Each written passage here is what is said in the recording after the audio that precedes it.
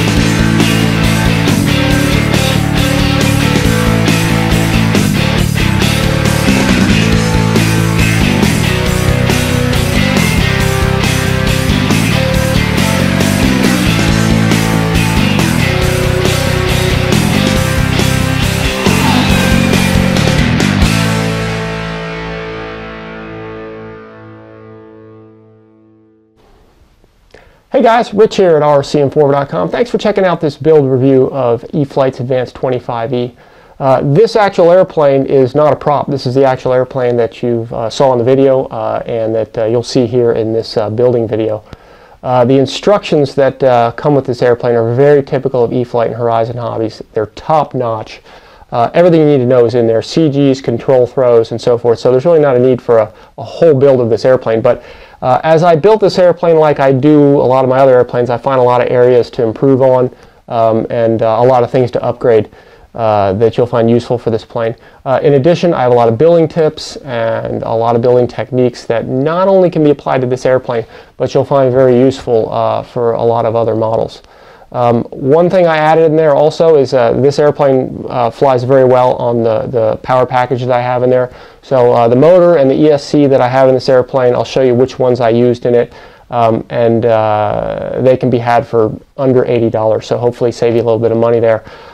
With that, I'll let you get on to the video, and again, thanks for watching. Here's the box that the Advance 25E comes in. As usual, typical E-Flite packaging, a very nice colorful box. Okay, taking a look inside the box, as usual per E-Flite, again you have a nicely packaged airplane, everything's well protected. Okay, here's all the parts laid out. The quality really is second to none. The covering job was really nicely done. I don't really see any bubbles or wrinkles even in the airplane. Usually you have a couple of those from it sitting around, but anyway, you get the fuselage, the wings, elevators, rudder, landing gear. There's a nice canopy supplied, a couple of hardware bags, and they even gave you a bunch of Velcro and two really nice Velcro straps, battery straps. A couple of push rods, main spar, and so forth. It looks like a nice complete setup. Last but not least, included is a very nice, very thorough instruction manual and a sticker package that you can put stickers on the airplane if you'd like, or you can just leave them off. Now for the building of the plane. The instructions for this airplane are so good that this plane really doesn't need a complete build. So I'm just going to touch on the parts that I think can be made better or you can improve on.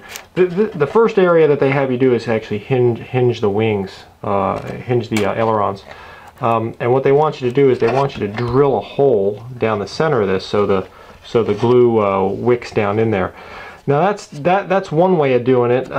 What I like to do rather than do that to help the glue wick down there is what I've often found is that little tiny bit right there of ultracoat or monocoat or whatever they're using. I think they're using ultracoat. Is often what prevents the glue from getting past there and getting down into the hinge. And often you see ailerons or elevators, you know, come off in flight because they're not glued, because the glue doesn't get all the way down in there. One way to prevent that from happening that I've found without drilling a hole in there is to actually cut the hole a little wider, and I'm going to show you how I'm going to do that. The first thing that I'm going to do is I'm going to mark where all these hinges are, and this is something that you can apply to every airplane. I usually make sure that I have the same distance, same gap right here and on this side of the aileron. And then what I'm going to do is I'm going to take a marker and I'm going to mark right on the wing on both surfaces where, and it's hard to do this because I got the camera here, guys, but what I'm going to do is I'm going to mark on both sides, okay, where the hinge is going to insert, and I'm going to do that on all 4 of these things. Okay, there's actually 4 in here. They did a nice job to put 4 instead of just 3, but I'm going to mark all those so I do the same cut on all of them, and I'm going to show you how to do that here. Now I have all of these marked, and don't worry about the marks that you put on there with this is actually a permanent marker, but those marks will all come off. You can just use a little alcohol and it'll take them right off. But now all 4 are marked, and I can make my cuts evenly on both surfaces. So let's take a look at how that's done. Okay, now what you're going to do is just remove the aileron from the wing, and you can see the wing down there. And you can see your 2 marks that you made, the red marks with the marker. What you're going to do is use a straight edge, usually like usually a metal ruler seems to work well, and a real sharp, probably brand new number 11 hobby knife blade. And you're going to cut parallel, okay, to the slot from mark to mark. And you're going to do that about 1 millimeter away, okay, from the center of the slot. And you're not going to cut very deep because you just want to remove the covering. This is how it looks after I've made my cuts. Now I did this off camera because I really didn't want to cut myself, and it's hard to see while I'm filming this, but as you can see, I cleared away from the center of the slot about 1 millimeter top, millimeter bottom, and now the Ultracoat cannot act as a dam for the CA, and the CA can actually get right down in there now without being blocked at all. I'm going to go ahead and I'm going to do the same thing to the other side, and we'll see what it looks like. Here's the finished product. As you can see, I've removed a little bit of the covering from the aileron side and from the wing side. And what that does is, by removing just a little bit of that covering there, it will basically takes away the dam that keeps the glue from going in there. In the center of the hinge, you can see you really don't even need to drill a hole in there because there's now a nice channel that it'll all go down in there, and you'll have a nice clean surface. Looking at the top, you can see it's really the same way, and you notice the cuts are nice and even, and that's the purpose of making the marks initially. So when you cut with your X-Acto knife, you have you know, the slots that are right across from each other. Now when you glue it in, you actually have extra space to get your micro dropper tip in there, and the glue will easily wick down in there. Now you don't have to use this technique. This is a technique that I've developed over just years and years and years of modeling, and I prefer it to drilling a hole, you know, straight down the center. I just found that this is always a cleaner approach. I get a lot of glue in there, and I get a real solid aileron, and I've never lost a surface by using this method. Last but not least, when you go to glue in the hinges with the CA, if at all possible, use a micro dropper tip. That really helps you get right in and put the glue exactly where it's supposed to be so it doesn't run all over the place. In addition, some of the Ultracoat that we removed actually frees up the gap. You can see how thin the gap is over here. You can see right here you have a little more space to work with, and you can get that micro dropper right in there and get the glue exactly where you want it.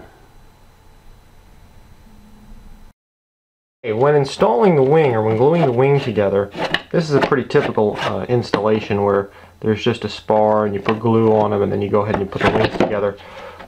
First thing I like to check when I put them together is to see if there's any teeter, to see if basically the wings are flat. Both surfaces are flat. If not, you'll feel a little movement and a little wiggle. These are not too bad, and if they are, if they're not quite true or not quite flat, you're going to want to sand them with a sanding bar. The other thing too with wings like this is, you know, you're going to run epoxy, and you're going to put epoxy all on this surface and glue it all together. One of the things I don't like is towards this trailing edge right here. You'll see that the Ultracoat pretty much covers the entire thing, and it's very glue really doesn't stick to this stuff. It only really sticks to the wood. It won't really stick to the ultra coat. So what I find is I like to remove this edge so I get much more gluing surface, and this little trailing edge portion here I know will get, you know, glued together a little bit better. So what I'll do is I'll just take a razor blade and I'll cut all that off. Okay. What I usually do is I just take a razor blade, usually a single-edged blade, and I just lay it right on the wood, and then just very carefully just run your razor blade down this way. You'll see that the edge comes right off nice and clean, and you'll do that all the way down. And again, it's just very simple, and most of the time you're really not even going to cut into the wood or anything, and you're going to get a nice, clean, nice straight edge. Here's the finished wing root with all of the covering taken off, and as you can see, now you have some gluing surface back here, and the overall whole wing, you have a lot more gluing surface area to put the wing together, so it'll overall bond together. It should be a much stronger wing. Then you can take a sanding bar if you need to smooth this thing out. Sand it out and do this to both of them to make sure you have two really good mating surfaces so they both go together nice and parallel. You don't want to do too much sanding because you don't want to take the dihedral out of it or just change any of the gluing surfaces too much. Here's the finished wing ready to be glued after doing some sanding on both surfaces, on this wing and on this wing. Just some very light sanding with the T-bar. Now I can put them together and they both mate together perfectly. There's absolutely no teeter in this wing at all, and they are like a perfect fit. So with the addition of all that extra surface area, and now you have nice parallel true surfaces that'll glue together well, it'll all lead to really just a stronger wing. This is nothing that you have to do. Again, this is just a technique that I've developed over the years from just building different models. Other models have had you do this in the past, so it's really nothing necessarily that I invented or anything, but I've found that this is how I join all my wings, and I found it really makes a superior bond and just makes it the model a lot better and a lot stronger. Here's an improvement that I made. I went ahead and decided to use a different servo, the high-tech HS225 ball bearings. They will fit in here real nicely. The MN48s are good servos, but I think these are better for this application. They are stronger, they're less expensive, and I found the gear train to be a little tighter in them. They have a lot less play than the MN48s have. They're slightly heavier by 1/10 of an ounce, but that's very negligible, and I think they'll be really good on this application. You do have to make a couple of changes, and one of the things that you're going to do is, one of the things that I had to do is the servo fits right in here. It's a little tight going in. As you can see, it doesn't widthwise, it doesn't quite fit in there all that great. So what you have to do is just sand on it sideways a little bit. Sand these edges down. Take a sanding board of some kind and really just sand those edges down until it will fit in there. And the next thing you're going to do is you'll notice on the servo here the grommets extend beyond the case a little bit. See, they stick out here a little bit. So they don't quite, it's kind of a tough fit to get those to go in there. Once you can see how they fit in, they're a little wider than the servo case, so it's hard to get them in there. To get that to fit, very simply, all you're going to do is you're going to take an X-Acto of some kind, or a razor blade just like I have here. You're going to parallel the case just like I'm doing here, and you're just going to very carefully, trying not to cut into the servo. I'm doing this with a camera, so it's kind of tough. And you're just going to cut a little bit of the edge of that grommet off, and then what you're going to have is the grommet now will parallel the case, and this will fit nicely in there. Once again, HS225 servo that I used in here, I think it's a good improvement. Like I said, it's stronger servo, it has less play in it, and more importantly, like we said, it's a little bit cheaper. Okay, another thing I like to do is when threading on the plastic clevis onto the rods, they say to turn it in 12 times, which really isn't enough. What I like to do is actually to when you turn it on, is to put it onto the thread so it's right in the middle. So you have an equal amount of threads on this side and an equal amount of threads on this side.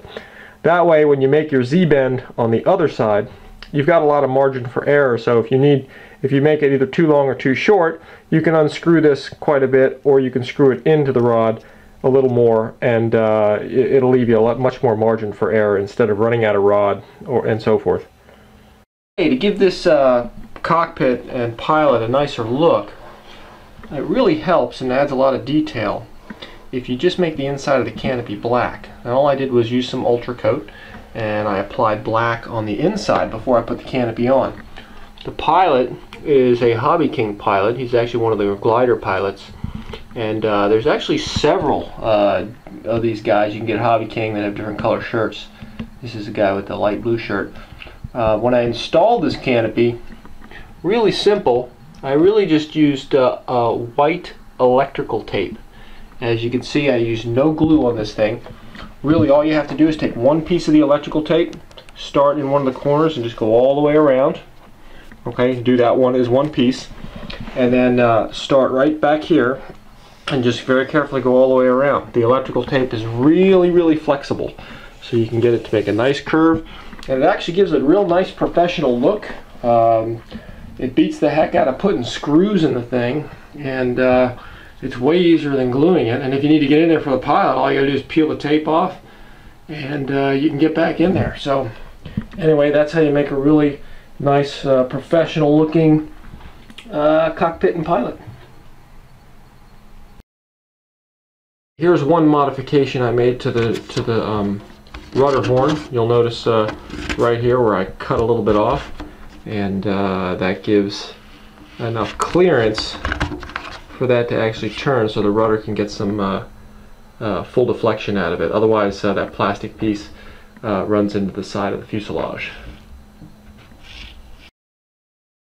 Here's the motor that I used on the Advance 25. It's equivalent to a Power 32. It's a Balsa Products 3520-6. I have no idea what that number means. All I know is that it's, like I said, it's the equivalent of a Power 32. Turn either a 12.6 or a 12.8. I actually have a 12.8 prop on here. You can see for the mounting here that it actually it'll bolt right onto all the stock mount without any modification whatsoever. You just need to have long enough 3mm screws that will go back into the set screws that are already mounted, and you can see that it's a perfect fit. This thing fits really, really nice. The spinner really is, I think it's just a Dubro spinner, just a regular old plastic spinner that you get for glow airplanes. Any of the spinners will work on this thing. Inside here, for the speed controller, we just have a Turnigy Plush 60. Just real basic speed controller. And I went ahead and I put on there, instead of using Dean's, I'm actually going to switch over to all of these 4mm red bullet connectors. This is pretty standard. It comes with most of the 4-cell packs out there. I figure this way I don't have to I don't have to change all the connectors anymore on the batteries that we get. But anyway, that's what I'm putting on all these things, and it seems to work real well. And like I said, I can just use the batteries as they come in the mail. Also, this strap, they gave you 2 of them here, and it's a very nice strap. Very, very good quality from Eflite. You'll notice also down here, instead of using Velcro, you see a lot of guys using Velcros on batteries, and there's nothing wrong with using Velcro to hold your battery in place. However, I have found that most of the time, a lot of times, you get everyone's doing damage to the airplane trying to get the thing out of there. You only need a little bit of it, but still, it is kind of a pain. So what I did is I take some double-sided Scotch tape, and I run some along the bottom in a couple places, just a few spots. And then I take this rubber shelf liner stuff, and I just cut a small piece of liner out, and I put it right at the bottom. So now I can put the battery down in there. I push it all the way to the back of this thing, and when I tighten down the strap, the liner keeps it from slipping. Now I've done some pretty aggressive maneuvers with all these planes, and I've been using this stuff in there for quite some time, And as long as you tighten the battery strap enough, it's not going to slip. That no skid stuff is pretty tough, pretty gritty, and the battery is usually smooth and shiny, so it sticks to it real nice. But anyway, that's my solution, or my answer to Velcro. And like I said, I put it through its paces for several years now, and I haven't had a problem with battery slipping. Okay, here you can see on the leading edge of the wing, I put another piece, a couple pieces of Scotch tape, double-sided Scotch tape underneath, and I put some more of this shelf liner stuff on there, because my battery, in order to make the CG work, I had to push it all the way back into the fuselage as far as it'll go, and it actually rests right on top of the wing, so a little more of this sticky stuff on there will keep that battery from sliding around. Okay, here's the radio installation. As you can see, I'm just using a Turnigy 9X radio for this airplane. $8.99 for that receiver, and it seems to fly the airplane really pretty good. Just simply tape the antenna on, keep it away from the battery wires and servo motors and stuff, and you shouldn't have a problem with it. And anyway, that's what it looks like.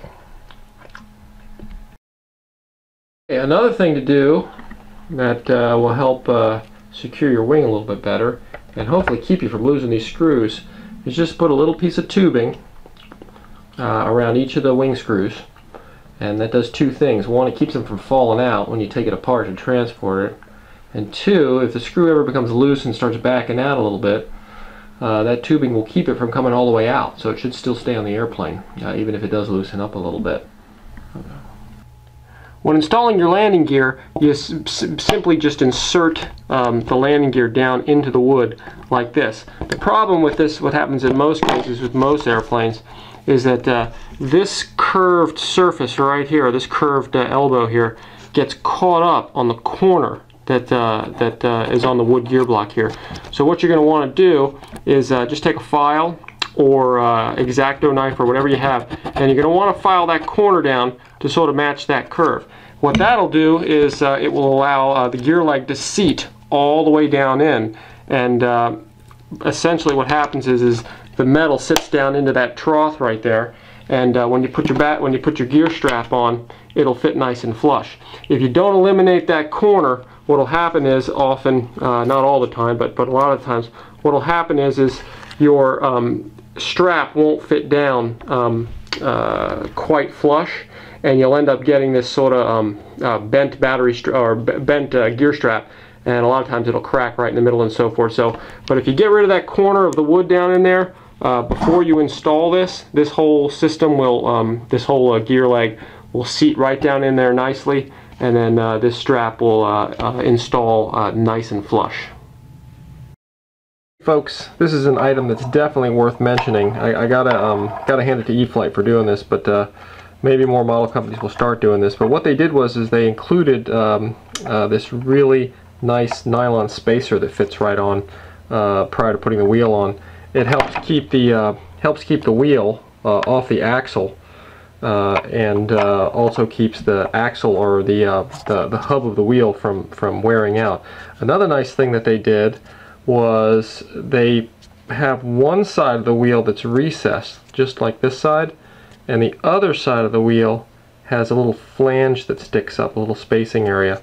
And what you do is the recessed area, this is just a little detail that they put in there that a lot of us probably don't notice, but the recessed side is intended to go against this nylon spacer, and the part with the little spacer end stuck to it is intended to go where the wheel collar fits on, so you can easily get your screwdriver in from this side. Again, really nice feature and a very nice quality wheel. Nice job, Eflite. Another feature worth mentioning is the battery latch. This is probably one of the nicest battery compartment door and latch combinations that I've seen. It just consists of this plastic piece that you just rotate and lift up, and you've got a little tongue and groove type design. You've got a real nice slot for it to fit in, and it comes already assembled and already done from the factory just like this. So again, definitely A+ for Eflite for putting together such a nice battery compartment door. Okay guys, that concludes this build video on Eflite's Advance 25E. I hope you found it informative and useful. Please feel free to leave your comments here on the video or emails via the RCINFORMER.com website. Please subscribe and stay tuned. We got lots of videos on the way. Thanks for watching.